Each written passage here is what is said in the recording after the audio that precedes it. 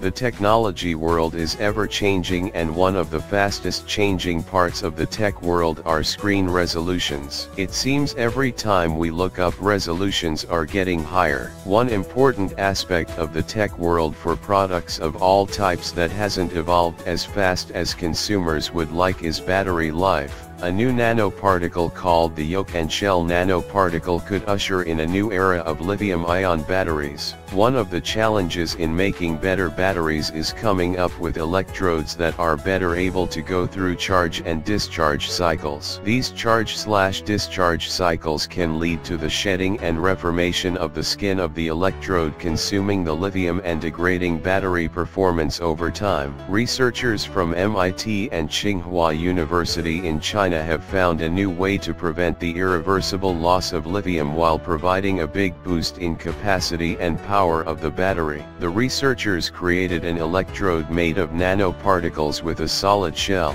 The yolk inside that solid shell can change size repeatedly without affecting the shell. The team says that this could mean big improvements in batteries. Aluminum was used as a key material in the negative electrode of the battery, and the shell is made from titanium dioxide. The yolk material is separated from the shell by a void, allowing it to expand and contract without affecting the shell. The materials used in the new battery are inexpensive, and the new battery could be easily scalable. Indications are that the new type of battery is close to ready for real-world applications.